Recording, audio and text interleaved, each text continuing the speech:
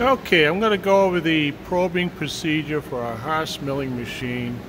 So right now we are in the memory mode. The mode buttons are this row right here. You got edit, memory, MDI, handle jog, zero return, and list programs. Okay. So memory mode is where you run the programs from. Edit is for editing programs. MDI is for quick programs you don't want to save. Handle jog is for moving the machine around manually. Zero return is for getting to home quickly. And list programs is the program management area. Alright, so to get into the probing programs, you got to start with MDI right here. MDI. Screen's going to change. And over here you got to switch from this screen to this screen by hitting program. You end up over here. Now this one has the probing programs already loaded, but a lot of times in the morning they're not loaded on initial startup. So right down here it says F2 to select new template. So I'll go to F2, press that button. And usually you're going to find this one is in there. This is a conversational programming system. We don't want that one in there. So on power up every day, it's going to have that in there.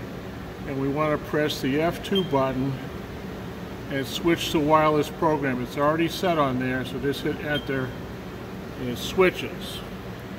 Now on this page here, we only have two selections, spindle probe 1, 9, and 10 through 18. This is for finding the X, Y, and Z coordinate. So 1 through 9 are all the simple ones. We use that one.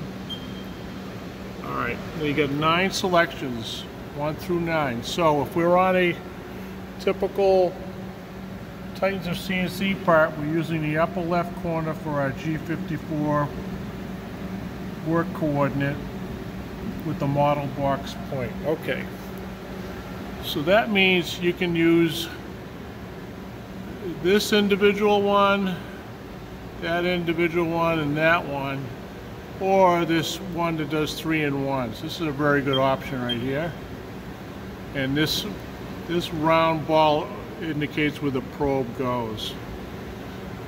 And it says probe vice corner. So hit enter, and you got a diagram of what's going on here. So if I leave this picture up, I can go get my probe and put it in position. So I'm going to do that right now. The probe is not in the machine, in the spindle, so we got to go change tools with door closed. I'm going to go to the MDI. I'm going to type in T20 ATC for automatic tool change. Now it's going to change tools automatically. Okay, the probe is now in the spindle. So now I can go back to here again, and this page is white, so I need to get back to this page with program.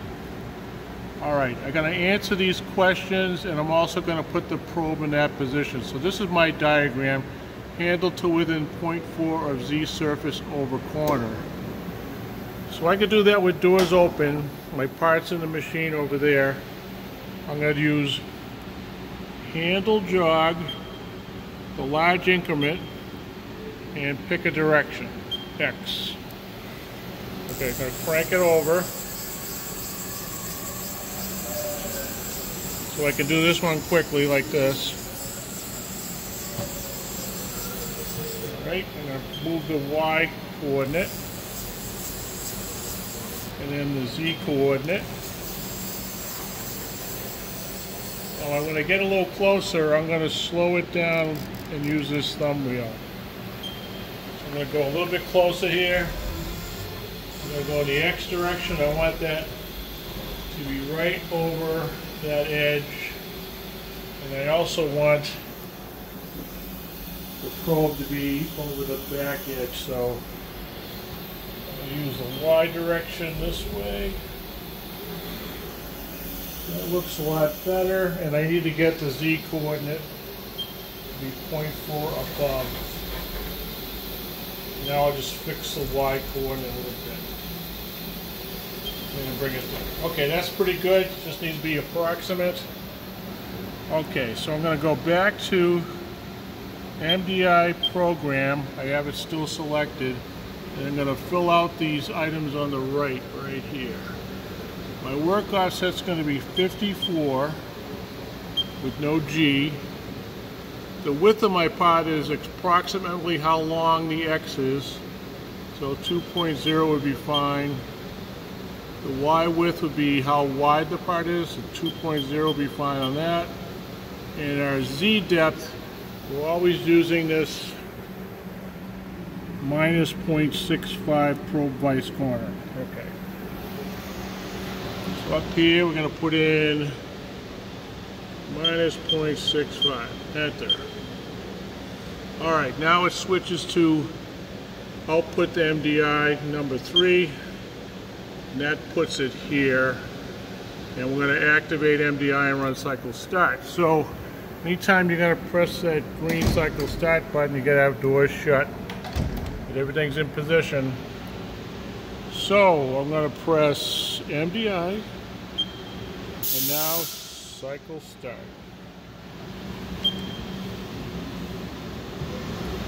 Okay, probes the top, Z-axis, probes the X, X-axis, and probes the Y, Y-axis. Back to the beginning, all set. Now, to find the offset page, right here, under these are display buttons, I'm going to press offset, and I have two sets of offsets. I have tool offset, work offset. We're working on work offset, so I need to press this button one more time. That'll switch. And we need to switch again, I just go back and forth. So the one we just set with this X, Y, Z coordinate. Now if we need to adjust anything, we're going to adjust these three coordinates here. So if we're using the Titan model box point method, we're going to adjust the X, the Y, and the Z axis. So the X is positive 0.05. Okay. So to adjust this, we're going to use this enter button, which is plus or minus. Alright, I'm going to type in 0.050 and double check my numbers correct. And I'm going to add it to that one. Alright. This one,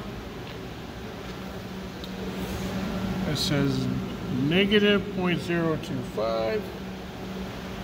Make sure you're on the Y-axis. Negative 0.025. Double check. Enter. And the last one was negative 0.01. And adjust that one. Tips and tricks. If you make a copy of the number, when you go to adjust, before you adjust, you'll have a backup plan on this. So you can just type in the numbers. So if I wanted to overtype that number, I can't use the add and subtract. That's going to add to that number. If I want to copy that number, I'm going to type in minus 25.6317, and I'm going to use the F1 force button right here. Now it's the number that I want. Same thing if I want it to be 0. If I want 0, I can't use this button. It's going to add or subtract 0 to it. So I'm going to type in 0 and F1. And that's all you need to know. Bye.